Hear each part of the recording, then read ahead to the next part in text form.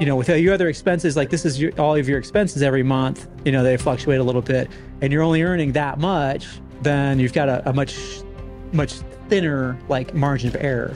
But if you're earning this much, then your expenses are down here and you've got a much bigger margin for error, right? So you can take that money, invest it, put it in a rainy day fund in case you break your leg or you get in a car accident and you can't work. So now you have a cushion or whatever. Like, I totally agree with you. I don't think it translates into, all right, now I'm making $100,000. Now I am happy, right? If you're not happy making $25,000, just generally, it's going to be very, very hard for you to be happy making $125,000. This is Adjuster TV, Adjusters First. This video is sponsored by AdjusterPro. Use code AdjusterTV at checkout and get licensed right now at adjustertv.com/licensing. I don't know. You're able to buy more stuff, and so you fill up a house with more stuff, right? But that's not. It's not really the. When I think about it, it's like, well, money is a resource. Does it make more sense for me to spend money on a bunch of things that I think are cool, or like that I want to play with, or like stuff that's like a hobby thing, or buying a boat or whatever, versus things that I think could make a lot of other things a lot easier for myself and save me money on other areas. For example, instead of buying a boat, I've got 5 acres, buy a tractor, right? I can do so much with a tractor and I don't have to pay anybody when I've got the tractor and I can do it myself, right? I think that, spending money, I'm kind of going off a little bit of a tangent here, but when I think about like making more money, it does provide, if you're smart with the money, we'll just kind of go from that assumption. If you're smart with money and you know that no matter how much or how little you make, you've got to spend less than you earn, then there's a kind of a sort of a ceiling to like your expenses. Like your fuel bill for your vehicle is only going to be so much, right? So it's going to be hard to go make it higher and higher unless gas prices go up and down. But still, right? There's only if you drove 24 hours a day, sure, but if through the course of work or whatever, you're only going to spend this much on fuel, right? If with your other expenses, like this is all of your expenses every month, they fluctuate a little bit, and you're only earning that much, then you've got a much thinner like margin of error. But if you're earning this much, then your expenses are down here and you've got a much bigger margin for error, right? So you can take that money, invest it, put it in a rainy day fund in case you break your leg or you get in a car accident and you can't work. So now you have a cushion or whatever.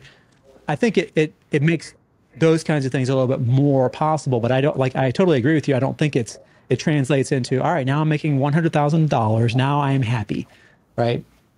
If you're not happy making $25,000, just generally, it's going to be very, very hard for you to be happy making $125,000, right? If you're able to be happy and be satisfied with life and live in the moment and be loving and serving your family and friends and your community and whatever, making $0 or $20,000 or $50,000 a year, then that's still you when you make $100,000 or, as some people on social media say, $300,000 as an adjuster. Well, making right? 6 figures makes a whole lot easier to serve your community. It does. So, because you have, it does. You can be, you can be more generous. I think that this kind of, now that we're having this conversation and kind of walking through it, money is really like the value of your labor. Really, the pure and simple of it, right? So instead of me going out and digging up potatoes out in my field and trading potatoes for fish from you, right? I can go work at somebody else's potato field and he's going to give me some money, like in the form of coins or clams or whatever it is, and then I can go and buy fish from you, right? So it's the value of your labor. As an adjuster, this is why fee schedule is so, like the component pay piece is so attractive, especially to me, is because a claim pays what it pays, right? The way I give myself a raise, the way I make more money is I take less time to do that one claim. Yeah. And then I can do more claims during the day. It's like when you teamed up with your wife, instead of doing 4 a day, now you can do 5 or maybe 6, right? So you've increased your ability to generate revenue for your family. And that is your labor, right? You're being smart about how you're doing the claim. You're putting in the work that you're putting in is more efficient, but you're still getting a very high quality product. You still got great customer service, right? You're still doing everything that you need to do, and you're going above and beyond, but you're just doing it in less time, right? So when people, this is totally not really related to our field, but this is why, well, maybe it kind of is. You kind of think about it like if you're a photographer or a caterer or somebody like that, right? Have a business like that.